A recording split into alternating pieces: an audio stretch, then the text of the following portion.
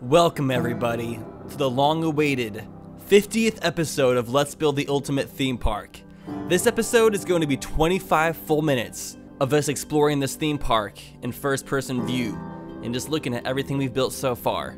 Now the reason I waited for 50 full episodes, technically 62 if you include the Zelda coaster spin-off series, to make this video exploring the park is because whenever I did a park tour video, I wanted the park to have a lot of completed elements to it. I didn't want to show off anything that was half created, especially since I do little fly-throughs of things that I've built before and after each episode of this series. But like I promised, we are now going to look at the whole entire theme park. We're going to be flying through every single portion of it. Now we don't ride any rides in this video because I'm actually making separate videos where we ride all of the rides in a first-person point of view, and you can find links to all of the first-person point of view rides down in the description for this video. The reason I did that is because this video would be a full hour if we rode every single ride in this video as well. That doesn't mean I'm not going to make a compilation video showing all of the rides being ridden in one video as well. I just got to get all that footage compiled first. So let's start enjoying this theme park, which I named Toucan Kingdom because we're going to be filling it up with some toucan animatronics later. So all of the guests are arriving from the train station that I built because it just made sense that the guests arrive from somewhere rather than them just appear out of nowhere like they normally do. And they're all walking to the front park entrance. And the name of this theme park, I am officially announcing this, is the Toucan Kingdom because Attacking Toucans made it, and I'm going to be filling it up with tons of little toucan animatronics in the next couple of episodes to really bring it together. Also keep in mind, the series is not over. In fact, we're about to get into season 2 of it, which is going to be filled with a bunch of builds that are even crazier than the things we've built so far. So look forward to more episodes of this series. We're still going strong. This is just a look at everything we've built so far. So let's enter through our park entrance, which I think looks really cool. It looks like you're going through like a tangle of roller coaster tracks. And watching the coaster do a 0G roll over the park entrance is sick. So we enter through the park entrance and we have a really large opening plaza with buildings, gift shops. We have an IMAX theater, an arcade, a restaurant, bathrooms, information stands, everything that you could possibly want in a park entrance. And all of the guests are kind of circling around in an awkward way because sometimes the guest AI is just strange in this game. Sometimes it's really cool and unique and the guests do like their own individual things, and sometimes they'll like follow a path. I'm not sure. So over here we have a diner that nobody is coming over to because it's out of the way. All these people are just now entering the park. They don't care about the food. They just want to go straight to the rides and build up their appetite. And off to this side, we have a gift shop and information stand. Come right on in. You can see we have a lot of things for you to buy. We have Pokemon merchandise. We have some Donald Ducks. I just imported a bunch of like random small objects so I could like start to fill out the shelves. And this leads over to the Asian theme section of the park, which is the one section we will not be looking at in this video because it's only about 20% done. That is one of the next parts we're going to be working on, and I'll tour that once it's finished, but we gotta wait for that to be finished. But now, moving over to the other side of the plaza, we have a candy store. Look to our left, that leads to the other section of the park. We have more stuff down that way, but first let's look inside the candy store. Go inside, we have some food and stuff. We have some lockers if you want to keep your belongings safe in the park. We have more clothes. You can buy some food in the back. And like I said, I'm importing small objects to fill these shelves. Not every single shelf in this park is filled yet because I didn't want to add too many small objects to the park and like lowered the frame rate even more. And over here we have an arcade. We have skee ball, air hockey, arcade machines, gun machines. We have gumball machines, pizza, and a lot of other cool things that the guests can interact with. It's a really neat arcade. Most of those are imported models as well. We have a merry-go-round over by the park entrance. I put this by the park entrance because I feel like merry-go-rounds, the music they play, is really reminiscent of old-time theme parks. And so it just kind of gives you the right vibe as you enter. And over to this side is just some office buildings for the management and the finance team to work at. It's nothing too important. And moving over to this building right here, we have the IMAX theater, which has quite a variety of movies for you to watch. The movies that are on here are kind of some of the movies that were on the box office whenever I started building the IMAX theater. But you can actually watch movies here as well.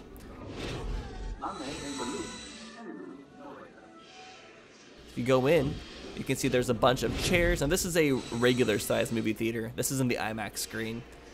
but they're playing a Indiana Jones-esque movie in here. And moving over to the main large screen, this is where you go if you want to see the Avengers in-game, baby. Which I still haven't seen Avengers in-game. I'm so sorry. I'll watch it eventually. I'm sorry I'm not contributing and making it one of the highest grossing films of all time. But I will watch it when it comes out to DVD. Coming to the back side of the movie theater, we have some air hockey tables and some more arcade machines and some concessions. Now, while flying through this park, I actually noticed quite a few things that aren't 100% finished, and I didn't notice them until I was flying through this park because it's been a while since I've actually flown through the whole entire park like this. So I did make like a list of things I need to finish up and even like fix a little bit. So if you see any issues with the park, point them out to me in the comments and I'll try to fix them in future episodes. This is going to be the ultimate theme park. It's not there quite yet, but we're still striving. Come out the back doors though, you can see the backside of the Manhattan Project, which is pretty cool. It's a chill little place to just hang out. There's some nice trees. Now let's head to the main plaza strip. And also, you might be wondering why these paths are so empty right here, and it's because there's not very many rides right here. Although the guests right now, we have about 3,000 people in the park right now, but most of them are out in the backside of the park riding all the rides, because that's what they really care about. I mean, I think the IMAX theater is cool, but these guests don't realize that the IMAX theater is like some functional movie theater. They just want to ride some roller coasters, so that's where you're going to see everybody in line for the rides. So coming back over here, we have a French restaurant. We have a lot of like random stuff in this entrance. You have another information stand. You can get some park maps there.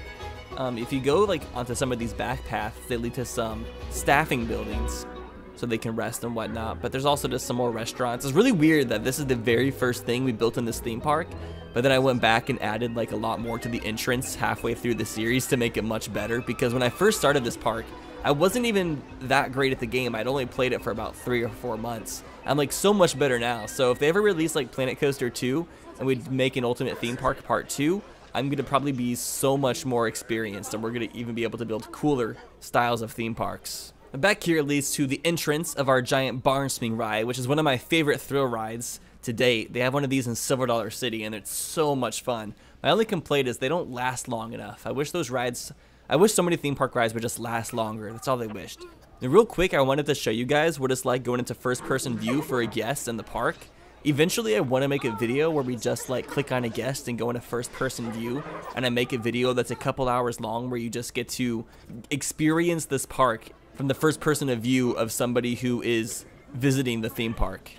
But I'll do that once we have even more finished, because I want to finish a few more sections of the park before we do that. Now we are now entering the medieval section, which is known as the Hyrule Kingdom, because we have Hyrule Castle in the background in a Zelda coaster. So we're kind of just imagining that this is another marketplace for Hyrule Castle. If we head back into this market, we find the queue that leads to the monorail that takes you to all of the different sections of the theme park. So this one just starts up in the castle wall, and it circles you around to every other section of the park, so you can have fast travel. Not as quick as fast travel in Mario Odyssey, but we're getting there. Gotta wait until Cappy transportation is possible in the real world, I guess. Whenever you raise the camera up this high, you start to see like all the buildings at once, and you're just like, holy crap, this theme park has a crap ton of buildings. And I built most of these buildings, probably about 90% of them, piece by piece. Most of these structures have hundreds of little pieces to them. Wall pieces, roof pieces, trim, windows, everything. But most of you have watched the series, Let's Build the Ultimate Theme Park, so you guys know what goes into building these rides. You've seen the struggles, the trials and tribulations. Over here we have the entrance to our little car ride, which I know is kind of weird that we have a ride in this medieval section where you ride on little cars. Like, I know cars didn't exist in this time, but I really wanted to have a ride of this type in this section, and I'm not sure if there was any vehicle types that worked with the medieval scenery, but there might be one now. I need to go back and check and see if there's something I can switch it to, because that would actually be great. We have some other food over here. We have a donut shop. Looks like Amy is getting her donuts, or Frida. She's enjoying herself. And now we're starting to get a good view of the Hyrule Castle, which you might notice a little Easter egg towards the next episode of this series. I start building another roller coaster on top of the castle because, like I said, Season 2 of Let's Build the Ultimate Theme Park is going to go pretty dang hard. I'm going to start getting very experimental and crazy with these rides, because I'm not trying to make the most realistic theme park. I'm just trying to make a theme park that's really cool and I'm doing things that you could only do in a fictional world. That's what I'm trying to keep in mind. Is I want to build a theme park with like no constraints or limitations. Because if we're being realistic, I actually haven't told the backstory of this theme park. But pretty much the way this theme park came to be is there was a man who made hundreds and hundreds of billions of dollars. And before he died, he just wanted to do something great for the world. So he decided to make a gigantic theme park with all that money. And he even made it free to enter, so anybody could come and have the best day of their life, no matter their wealth or status. And he did it. So everybody who's here got to come in for free. We even have free parking, which is pretty nice. So come to the Toucan Kingdom. It's going to be a great experience for everybody. So this whole entire market section for the Hyrule Kingdom is just filled with more kids rides, more chill rides, but that's because over in the Asian section we have 2 roller coasters, and then we're gonna have 2 roller coasters in Hyrule Castle. Well, there's already 1 roller coaster, and the second one's being built up there, which you will see in the next episode of this series. So let's go ahead and just like tour Hyrule Castle for a bit. I'm gonna make a whole separate video where we really get into depth showing the finished Hyrule Castle, but for this little video, I thought we might as well tour it and show what we got so far, because this is one of the biggest structures in the game. I also don't mind that sometimes the people's feet or maybe whole bodies can get cut off like this, because I wanted the stairs to look realistic to this castle, even if the guests had to walk through them awkwardly, because they don't realize what's happening.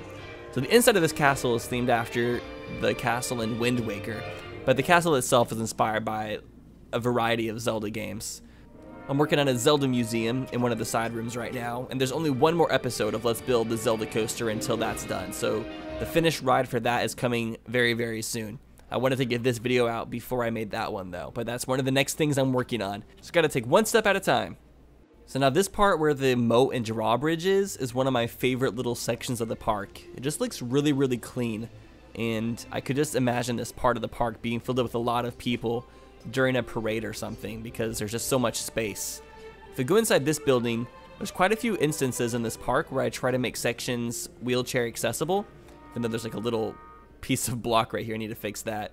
But I wanted this theme park to be as accessible to disabled people as possible, just because we want to be as inclusive as we possibly can.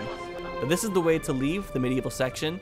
We're heading to the next part, which is the French Riviera. Let's just like look back and just see the butt of the dragon, the tail just swinging back and forth. I love the animatronics in this game. So now heading out, we're heading over to the French Riviera, which is a little miniature town that I created for a couple rides. Over here we have one of the new rides that was added in the Magnificent Ride collection.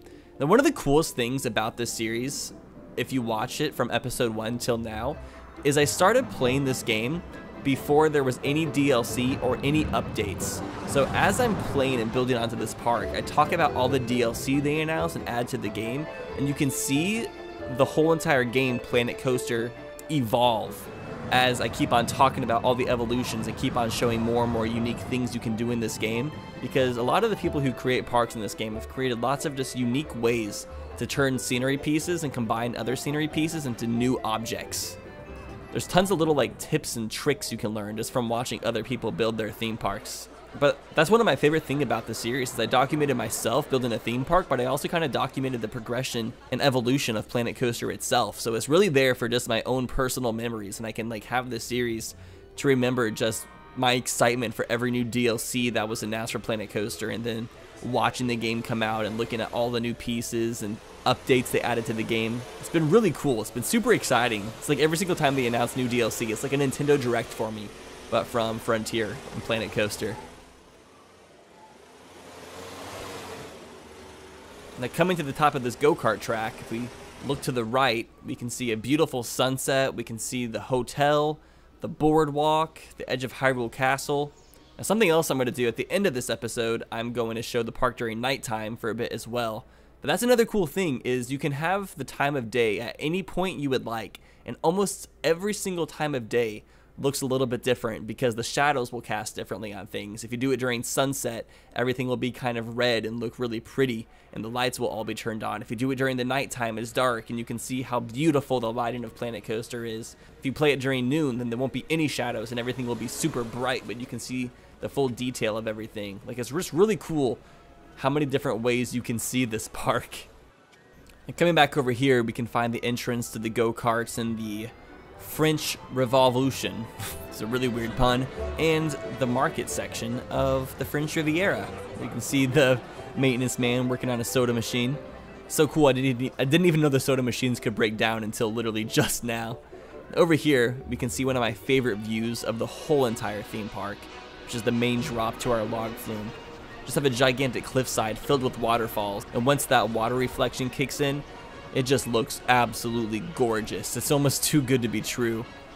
My main goal while building this theme park is I wanted every single section and part of the theme park to be as photogenic as possible. That was the main thing that I was working on when building this theme park, is I just wanted it to be beautiful. I know a lot of my roller coasters aren't super realistic or super duper smooth, and that's mostly because I'm not amazing at building roller coasters. I'm much better at decorating. I need to watch more videos and just learn how to build coasters even better. Now here is our hotel, which the guests can actually stay the night at. Entering this lobby, I realized that I forgot to detail the lobby out. I'm gonna come back and add some details and make this look a little bit better because it's very unfinished and I'm kind of embarrassed to even be showing it right now. But it's okay because the series isn't done and we still have time to do that. In the back of the hotel, we have a restaurant.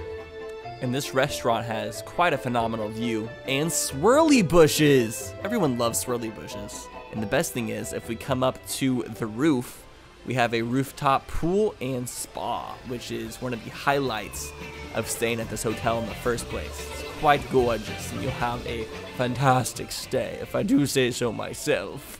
Yes, quite. And over here, we have the entrance to our hot air balloon tours, which isn't an actual ride. That's like one of those rides that we have to use our imagination with.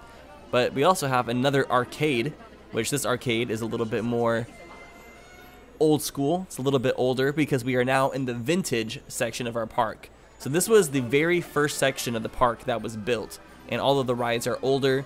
Originally, the Cedar Wall Pier, which had to name something in the park after myself. I don't know why. Maybe it's because I spent like 500 hours building this park. But if we come out to the pier, we have like a little ride and a restaurant at the very end of the pier to go and eat at. But yeah, this was the very first section that was built of the park. Not in the series, but just historically. And so we made it look a little bit more older and a little bit torn. Put a wooden coaster at the very back, because usually lots of theme parks, their very first coaster is a wooden coaster. Returning to the vintage section, you can already see the skull from a distance to our log flume, because we have a nice looking pirate themed area. Over here we have a swinging ship and a little jungle entrance that leads to our pirate ride. This log flume is one of my favorite rides in the whole entire park. The scenery is really, really cool, and it just lasts such a long time, and there's so many different sections. It just keeps going, and then ends with a phenomenal drop next to the waterfalls. I'm still thinking about adding another water ride with a river rapids ride over by the volcano, but that's still to be determined. Now over here, let's take a little peek at the next area that we're going to be cultivating in this park, where we have a big flat area, which I'm going to be turning into a small replica of downtown New York City, where we're going to have a roller coaster go in between skyscrapers, because I thought that would be super cool, and having that in the back corner of the park would really stand out. And here's the entrance to our wooden coaster, which is a little bit more vanilla looking. It's not too overtly themed, just kind of went more with a vintage theme, and it's a really just quaint little entrance. And I remodeled this whole entire wooden coaster off camera. I pretty much rebuilt the whole thing, made it taller, longer, scarier, faster, the whole shebang, and we'll be riding that soon in a new video about to come out. Let's take a quick look at the Zelda coaster from the back side, because lots of people, if they haven't watched the Zelda coaster series, they probably haven't seen this coaster. I'm not gonna look too much at it, just wanted to take a small little sneak peek. It's crazy how long I've been working on this singular coaster back here, but since I've been working on the rest of the theme park while making it and all the other things I've been doing, it's been a work in progress. But it's a very, very large work in progress. Can't rush greatness, my friends. So now we're gonna hop back over to the middle of the park, back by the French Riviera, and move to the right, where we're gonna find the sci-fi themed area of the park. And after you look at it, I want you guys to let me know down in the comments, so far from what we've seen built, what is your favorite section of this theme park? I'd love to know, and let me know why too, so I can know like what parts people like and what parts people don't like, so I can continue making things that people like in the future, because I'm making this park for me, but I'm also making it for your guys' enjoyment as well, and I want to appease all of you as my viewers. So we're moving into the giant sci-fi complex, which this was one of the hardest things to build in this whole entire series so far, because it's just so large and there's so many small details. I guess this and Hyrule Castle are both really, really difficult builds. There's a lot of Star Wars references because we have a Star Wars themed roller coaster in here. This path up here leads to the monorail. Here's another section where you can get on and off the monorail. And the roof is really, really high in here. We have like a space rock kind of jutting up into the ceiling. And there's also bumper cars over in this back corner. It doesn't seem like many people are trying to get on the bumper cars right now, which is weird. Because last time I was playing this, the line for the bumper cars was completely full. What happened to the people? Why don't they like the bumper cars anymore? Or maybe it was just broken down. It's possible that it was broken down, that it just got fixed. Because that does happen. And when it's broken down, people don't wait in line because that'd be a waste of time. Now, heading over here, I love seeing Hyrule Castle in the background in so many areas first off. That's so great. But over here we have Gamma Ray, which is one of our awesome inverted coasters. People are hanging out in the little gift shop towards the exit. Now, I'm not going to go through the queue of this ride, but most of the rides have really, really in-depth queues. Like on that ride, you like go through like a cave that goes into like an alien space station before you even get on the coaster itself. So in the description, I advise you to ride some of these rides and see what it's like to ride the rides and even go through the lines and see what it's like walking to the coaster in the first place. It can be super neat. Over here we have some more gift shops. There's a hat store. We have the first official restaurant we built in the park that has an area where you can eat at on the back balcony. It's really pretty. I put so much detail. I learned so much about architecture while like studying and trying to make every single building in this park look unique and different. Because that is one thing you might notice, is that every single building has a completely different feel to it. And that's because I really tried my best to make every building stand out. Now just coming back to an overhead view of the park, you can see all the sections. We have the parking lot, we have the entrance, the medieval section, the French Riviera, sci-fi, vintage, pirate, and there's the part where we're going to build the New York section. We're working on the Asian section. That's going to be the tropical volcano part. And then off to the right-hand side, I do have some ideas for the theming here, but I'm just going to keep those to myself because I don't want to reveal too many secrets all at once. And I gotta give you guys something to look forward to information-wise. I can't spill it all to you. Got to keep my lips tight in some areas. But next, let's take a look at this park during the nighttime because I think it's even prettier at night.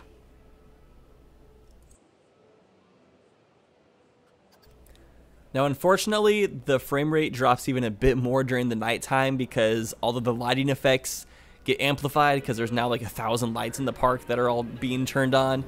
But it just looks so gorgeous during the nighttime. Like, I just love the lighting effects for this game. You can make things look so beautiful. Now, if you were like wanting to make a ride in this park where you just put all of your effort into one ride rather than like spreading it out amongst the whole entire park, you can literally make the coolest theme park ride ever in this game. And there's some really cool rides that have been made for Planet Coaster. And just looking over the park right now, I'm even seeing more places that I need to add lights and need to brighten things up a bit. This park is turning out really cool, but it still has a long ways to go. Pretty much my intentions are to keep on adding on to this park until I literally can't have a computer that can open it up anymore. But right now, apart from the frame rate staggering, which has been doing that for a while, the game seems to be running quite fine, so I don't see there being an end anytime soon. That being said, we have just finished the first season of Let's Build the Ultimate Theme Park. Season 2 probably will not last nearly as long. It's going to be the season where we just keep on adding lots of crazy stuff. But I'm really excited into building more. So thank you all for joining me with this. And let's jump into the next Planet Coaster season, baby. Attacking Toucans, out.